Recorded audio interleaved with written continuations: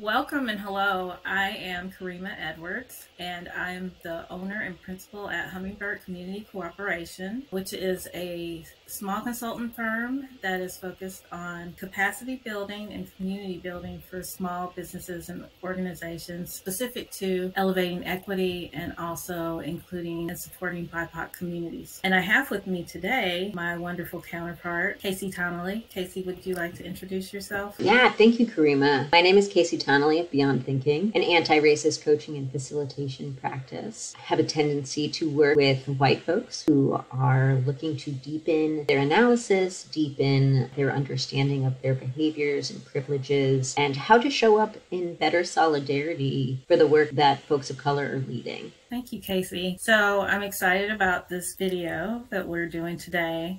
This video is focused on bystander intervention. And what we're going to do is go through some ways that would empower you to interrupt harassing behavior when it's observed, and look at ways to recognize that behavior, and ways to also think about how you can make your garden space an inclusive space, but also a safe space. So why do we need to talk about bystander intervention? Part of that is thinking about you intervene when you are witnessing or hearing a harm occurring. So what counts as harassment? Harassment can happen in a variety of ways. It can happen over email, it can happen over the phone, it can happen in person, it can happen in privacy, but as well as in public. And it absolutely can happen in the community gardens. As we have heard from our BIPOC affinity space, folks are experiencing these kinds of harms. And that can include things like intimidating looks or stares. And that's something that's really important to notice too, because there's subtlety, right? Frequently when somebody says, like, somebody's staring at me, think about a time you've been stared at and how did that feel? But who do you turn to? How do you prove the feeling of that experience? And so really noticing not only if you see somebody staring at somebody else or providing intimidating looks, or if you've done it, if you have stared at somebody because you're not sure, you haven't met them before. These looks are also forms of harassment, and so it can come through intimidating looks and staring. There might be comments about somebody's physicality or their appearance, which is just never appropriate. And there's vulgar gestures as well, and this has a huge spectrum of what counts as vulgar. And usually when we think about a vulgar gesture or language,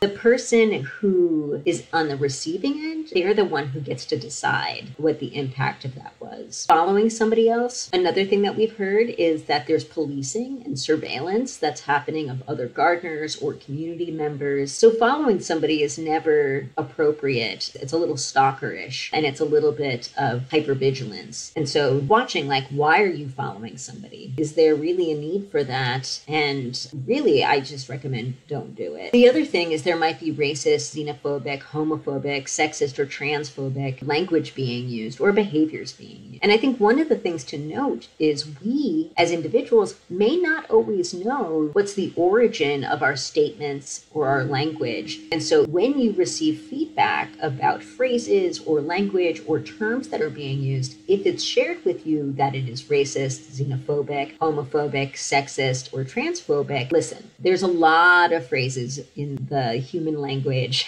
English language, that have origins of real harm and real pain. And so just because something's been absorbed into mainstream society doesn't actually reduce the harm that's experienced by the person who's being impacted by those words or those phrases. So as Casey mentioned, there's a lot that can be defined as harassment. There are a lot of ways that people can be made to feel harmed or emotionally distressed. So we're going to talk a little bit more about how to interrupt that type of behavior. But before we do that, I want us to have an understanding of what is public space. I have public space for all because one of the things that we'll talk about is the historical context of how people have experienced public space. So what is public space? Public space, the idea of public space is that it's supposed to be a place that's open and accessible to all people. So some examples would be the roads, the sidewalks, public squares and parks, beaches, sometimes offices, and definitely community gardens. As I mentioned, historically, those spaces have not always been open to everyone, and historically historically, there have been harmful rules and laws and things that have happened in these spaces. Some of the things that have impacted particularly Black and brown people have been segregation and Jim Crow laws, forced removal, internments, forced labor, and things like redlining that still in some forms exist. So when we think about public space and we think about it in the context of historically minoritized community members, public space is not always experienced the same way. A lot of times people who are Black and brown can feel uncomfortable in public spaces and also made to feel like they do not belong. So what role does the community garden play in reclaiming that space? One thing that you as a gardener can do is make sure that that space is somewhere that people of all backgrounds can feel welcome, and it's a place that people should be able to have peaceful enjoyment no matter who they are in that space. So we're going to move on to talk about how we can do some things to make sure that that peaceful, open, and welcoming space is sustained and not interrupted by harassing behavior. So we're living through a time period where there's a lot of tension, there's a lot of hypervigilance, and there's a lot of harm experienced as we go throughout our day. But today we're going to focus a little bit on common reasons for not taking action in general, but also specifically in garden space. Knowing that disproportionately Black and brown folks are experiencing the harm and trauma at a much more severe rate than those of us without that racial identity. So a lot of times people are looking to other folks, right? And so if they're not seeing other people jump in, then they're like, ooh, maybe I don't need to jump. There's a lot of anxiety and fear of making things worse. But I do think that's, what message does that say to somebody if there's a witness who doesn't intervene, right? So by not saying anything, that also makes it worse. So you might make it worse with your language or words, but if part of your desire is to intervene, that's a better risk to take than silence. Questioning your own judgment about how serious the situation is. This is a very simplistic phrase, but feel the funk. If you are feeling the funk, I guarantee other people are feeling the funk. And so therefore, like if you're feeling it and there's something in your gut that's saying what's happening is not okay, take a risk, lean into that. Karimah's going to walk us through a little bit about ways to center the person who's experiencing the harm versus focusing on the person who might be causing the harm.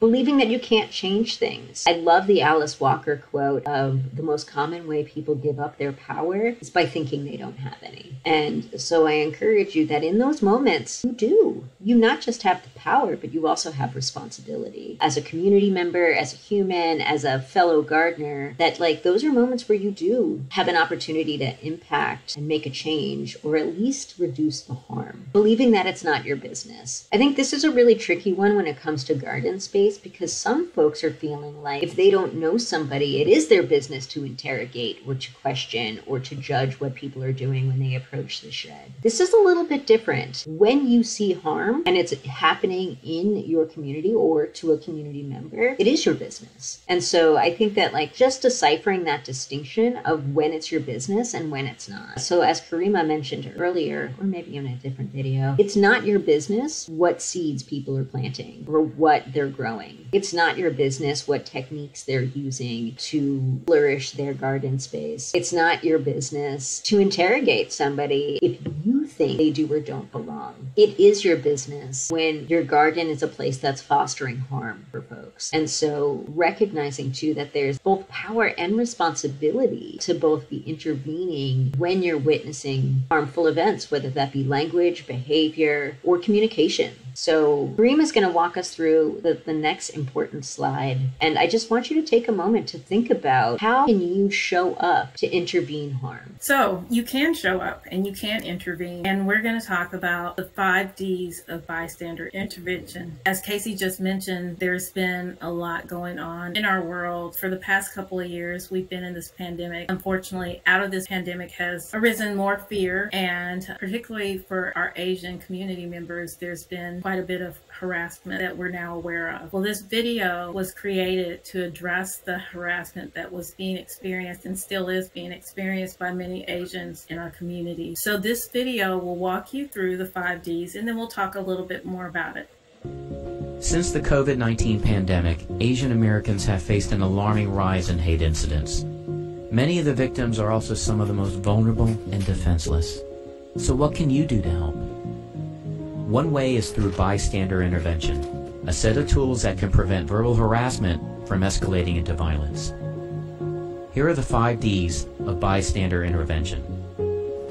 Number 1, distract. Take an indirect approach. Start a conversation with the aggressor or draw attention away from the victim. Number 2, delegate. Get help from somebody else. Find a person in a position of authority nearby and ask them for assistance. Number 3, delay. After the incident is over, check in with the victim. Ask if they're all right or if they need you to take them somewhere. Number 4, direct. After assessing your safety, speak up. Tell the aggressor to leave the victim alone in a firm and clear voice. Number 5, document. Record a video of the incident at a safe distance. Film signs or landmarks to identify the location and say the date and time. Make sure you have the victim's permission before posting any footage online. We all play a role in keeping our community safe. Let's start today. Learn more at advancingjustice.org. So as you can see, these are some helpful tips that center the victim who's experiencing the harassment. And just to go through it again, you can use these tools. You can distract. What are some ways you can distract? You can spill your coffee, which I love that idea. You can walk between the folks that are experiencing this. You can make a loud noise. You can drop something. But the idea is to distract the aggressor from and interrupt the harassment. You can also delegate, which is just essentially going to someone else and asking for help. So if you see others standing around, if you're in the garden space and you see other gardeners around, it's okay to say, hey, that person is being harassed. Hey, this is inappropriate what I've witnessed. Can you come and help me? One of the other D's was delay. So maybe it's just wait out the situation if it's not imminently dangerous, and then go to the person later and say, hey, how can I help you? And this centers them because then they let you know how you can help. You can say, I saw what happened. I don't think it was okay. What can I do to support you? The 4th D, direct. That just means you get in there and you say, this is not okay. It's a very direct, brave approach. If you feel safe in doing so, it's good to say, this is not appropriate. I want you to stop. This is not okay. And the last D is for document. And we saw a lot of this over the past couple of years where people in the community have felt empowered to record what's going on with their phones or other ways of documenting things. And as the video recommended, you can either document it with your phone from a safe distance, but you can also make sure that you're capturing certain landmarks so that it gives the experience context if legal action needs to be taken. So what I love about these tools is that it really does move folks from a place of helplessness, because I know personally I have felt helpless before when I've seen people experiencing something that I know is not okay, multiple forms of harassment. But it empowers us to say, okay, we can do something and we can make a difference. I appreciate that so much, Karimah, is that that's so clear. It's so clear that there are multiple ways to intervene, to engage, and to stop harm that might be occurring. The other thing that I think about too is follow the lead of the person who has been experiencing the harm. Sometimes there's folks who their first thing they want to do is call the police or call somebody for help. And I want to encourage you to check in with the person who's on the receiving end of the harm first before doing something like that. Because too frequently, as we've seen, sometimes the person who's on the receiving end of the harm, when they're engaging with law enforcement, might be seen as an equal contributor to the harm that occurred. And that's just not the case. As well as there are communities that do, for very good reason, have mistrust of law enforcement. And so be sure to check in on the person before assuming that that's an appropriate way to go or that that honors their experience. So we encourage you to take a pause. Take a pause. You can pause this video and just take a moment to reflect on what power do you have to prevent any form of harassment you might see, witness, or experience in garden space. So we want to thank you for being part of this video today, and we hope that you've learned something that can help make your garden space more welcoming and safe for everyone. If you have any questions, you can reach us at the links on the slide. You can contact myself at my email and can contact Casey as well at their email, which is also available. And we are happy to answer any additional questions and point you to additional resources that you might want. Yeah, I just want to thank thank you, Karimah, for joining me in this training, as well as for folks who are watching. It's up to all of us. We all have a responsibility to create the kind of environment where people feel safe, seen, and valued for their full identity. And so just think about, where is it that you can step up, step in, and take some ownership of creating that environment for all. We hope that you continue to watch the videos in the Learning Library. Please download the handouts that are available to you, and we look forward to continue this work with you.